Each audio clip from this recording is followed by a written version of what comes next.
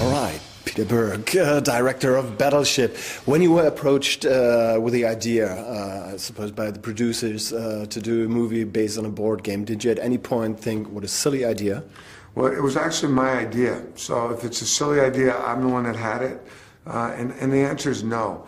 My father was a naval historian. I grew up in Navy museums all over the world, writing papers on different naval battles, particularly the Japanese-American conflict in the Pacific in World War II.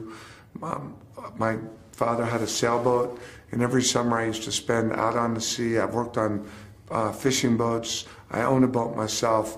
I love the water, and I've been wanting to do a Navy movie for a long time. And the idea of taking this brand, this giant brand name, Battleship, which people generally know, and it's a game about naval combat. You and I are playing it. I'm trying to find you and kill you. You're trying to find me and kill me. That was a good starting off point.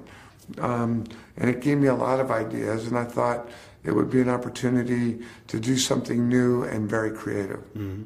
But do you think that one obstacle for the possible success of the movie is the preconceived notions of people, that this is it's a board game? Yeah, I don't think so. You know, I mean, I think if the movie's good and people see footage of it and they feel like there's something there, there'll be no problem. I mean, there was a lot of negativity around Pirates of the Caribbean. There was no Jack Sparrow in that. Pirates of the Caribbean was a ride at Disneyland, had no story. Transformers were a little plastic toy. Yeah. You know, I think one of the great things about the film business is there are no rules, other than the audience gets the vote. If the movie works and the audience loves it, the movie is a hit. If it doesn't, it doesn't. And there are no rules about what gets you there. So I'm excited. I'm not worried. Well, I'm excited too, because I'm also a fan of big battleships. I always wanted to see them in action. I've watched all the old war epics where they are part of Tora Tora and sure. stuff like that.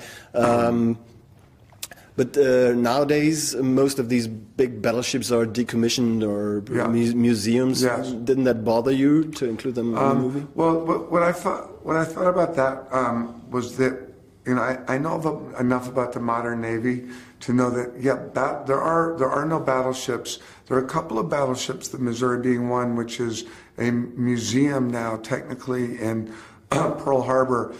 Excuse me. The Missouri, though, could be reactivated. There's old veterans run it. It would take a little bit of time, but the Missouri could be reactivated if the Navy decided they needed her. But what the Navy does have, which no one's ever filmed, are these Aegis-class destroyers.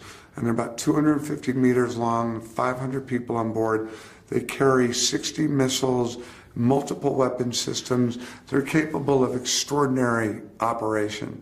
And they've never been filmed. And I thought it would be really cool to go on board, and I have great cooperation with the Navy, both the United States Navy and the Japanese Navy. And I thought it could be really interesting to be able to show these ships and take an audience into a world that they've literally never been in before. They haven't been because there are, as it seems, aliens. Looking at the first pictures, at first I thought maybe they're some subterranean, aquatic race or whatever. But now I think it's safe to say they are of alien origin. Yes. And they are, what I get, not just bad guys. You made it a little bit more complicated. Yes, I mean, they came as the result of a beacon signal that we sent out, and we really do send out signals from Earth to planets that we've identified as potentially being the right climate to sustain life. And Stephen Hawking, the great scientist and theorist, came out with a documentary on aliens 2 years ago, and he said that we're targeting planets that we think have life on them. This is a stupid idea. This is a horrible idea. If they're out there and they come, who thinks they're going to be nice? And that, it was at the core of our idea that we do send out a signal. They do come, but they don't come to kill us. They come to investigate us. They're not necessarily warriors they're capable of defending themselves, but they're actually more scientific.